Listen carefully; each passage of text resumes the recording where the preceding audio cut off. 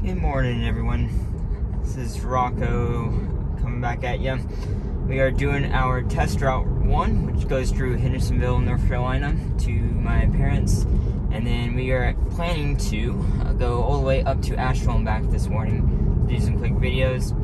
I'm not going to record as many videos today. If you're wondering why I'm not in full self-driving, it's because of our GPS bug issue. Let's actually go ahead and enable it and see if maybe it won't freak out. Got to make sure you have two hands on the wheel because sometimes it'll do very quick movements. Yeah, see, it showed navigation in 0 feet. Now it's back on, now it re-navigated, or the GPS locked back on. It's always about this spot right here is where it locks back on. I'm pretty sure also, so I looked off to the left to go look at something. And obviously I knew nothing was in front of me, but I'm pretty sure the car will kind of give a slight phantom brake when you do that, just to kind of like, hey, look forward, stupid. So, it's one of those things. Ooh. Okay, well, I wasn't pressing the accelerator, it just was going to go right into the medium, or right over top of it. And so, yeah.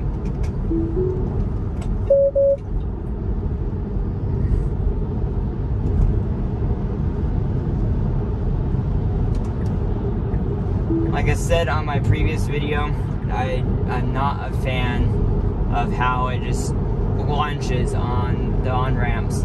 That is not needed for most on-ramps. There are a few, but most you do not need to launch like it does, and especially when it's not very confident on this on-ramp because of poor lane markings. It kind of swerves back and forth.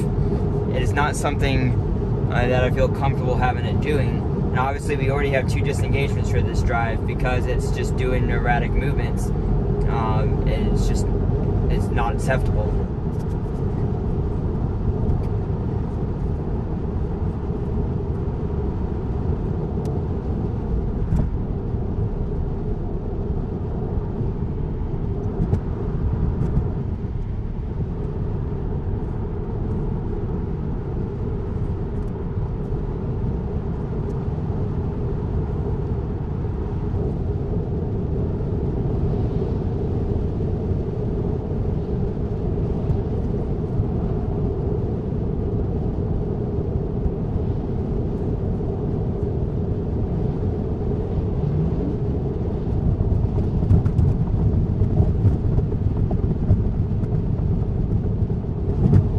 About to get off the highway, everyone. I'm going to go ahead and manually slow it down so it doesn't jam on the brakes of the truck behind me. Yeah, the truck came up very close on me.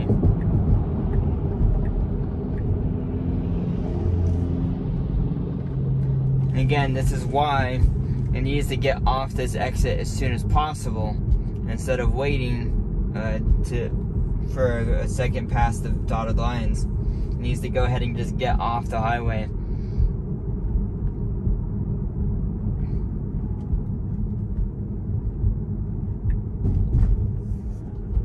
I'm not sure what it's doing. Okay, I'm pressing the accelerator to keep it from slowing down again. Like that car behind me was like quite far back. I'm not sure if you can even see it. Yeah, you can barely see it back there. It was quite far back.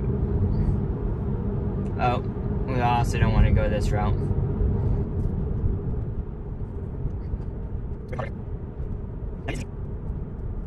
Okay, so this brake right here was better.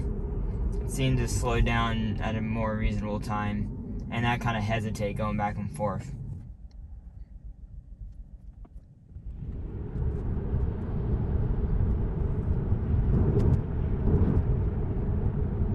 Okay, again here, it says reduce speed ahead on this sign. So as soon as you get across this bridge, it needs to be at 20 miles an hour. And it's too fast. And it's just gonna jam on. See how this Prius is slowing down and see how I'm not slowing. Like look, 0 mile an hour and it's still going 40. Like that needs to be fixed, Tesla. Like that, there's literally been, I've seen multiple videos now of two different people getting tickets because it didn't slow down an appropriate amount of time. Yeah. that it just is unacceptable that you can scroll it down so much. The only way to slow down is to hit the brake. Like, that's the only way to slow down quicker, or to slow it down sooner, which is what I normally do. And by example, I didn't slow it down this time to show you what would happen. That turn right there actually was better than previous versions, more confident.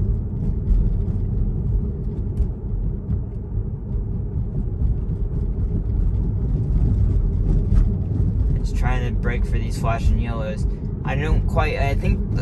See, look, it changes colors. I don't quite understand why it does that. I'm like, can it not tell what color it is? If that's a problem, that's a serious issue. Because it should be able to tell what color, what color the lights are right there. Okay, very delayed braking for this light. It clearly saw it was red up ahead and just decided to brake last minute for some reason. Okay, I'm gonna press it through. I have no one here, no one behind us.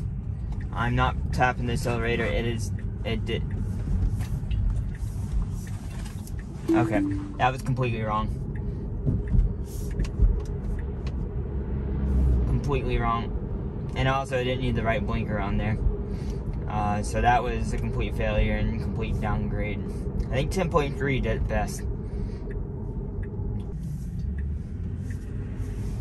We're back on the road, everyone. And waiting for it. There it goes. Okay, so recap of this drive so far. Just some things are better, some things are worse, like that turn. That turn is notoriously difficult for it to work. It goes through the turn lane and then it gets into the wrong turn lane. It's because the lane markings are poor. If they fixed the lane markings there, I would probably do it perfectly every time. But that's not an excuse. Like, it should be able to do it with poor lane markings. There are tons, probably millions of intersections in the world that have poor lane markings or non-existent lane markings. It has to be able to go through the intersection correctly. It can't be going in incorrect lanes to get through the intersection. And it's still trying to get into the turn lane. You could feel it trying to turn the wheel a little bit. Let's see if this is fixed though. Okay, so it corrected itself.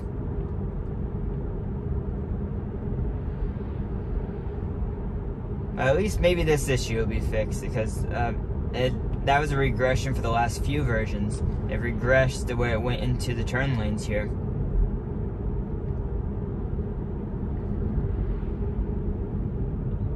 See, that type of movement where it like was half in the turn lane and turned out, hadn't done, it's done that the last few versions, but hasn't done that since like a long time ago. That was fixed for several versions, and then all of a sudden it started doing it again.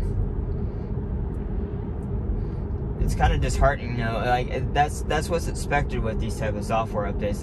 You're gonna have regressions in certain areas, even areas that have been perfect, maybe since the very beginning.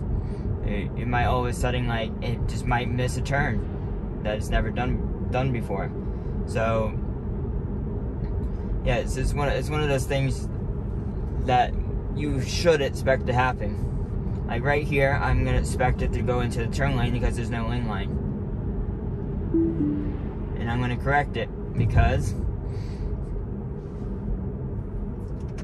it shouldn't be doing that. It shouldn't be going into the turn lane. So obviously this drive, not very good. I haven't had, think about that, everyone. If you really pay attention to my videos, I always put in the title if I had 0 disengagements. And I really haven't, besides the one Kirby Mountain Road test, I haven't had 0 disengagement drives in a long time. So since like version 10.2, I think was my favorite version.